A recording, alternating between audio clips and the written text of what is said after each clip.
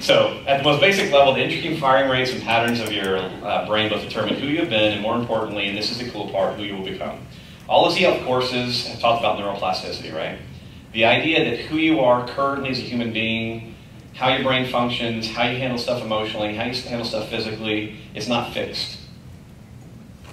You are more adaptable than we've ever believed possible. And this is, again, one of the things we're going to talk a lot about in this class. The information around neuroplastic change in the brain continues to evolve. I was reading a study just last night, and they were looking at neuroplastic change within certain areas of the brain, hippocampus primarily, and they found relatively permanent, quote-unquote, lasting change in the brain after 2 hours of stimulation. That was in adult human brains.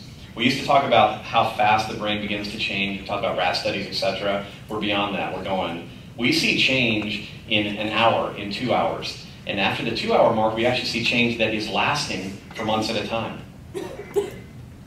That, to me, is incredibly cool.